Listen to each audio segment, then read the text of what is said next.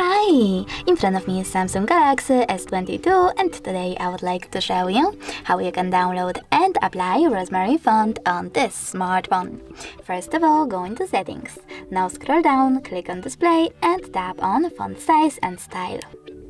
Following that, click on Font Style and tap on Download Fonts.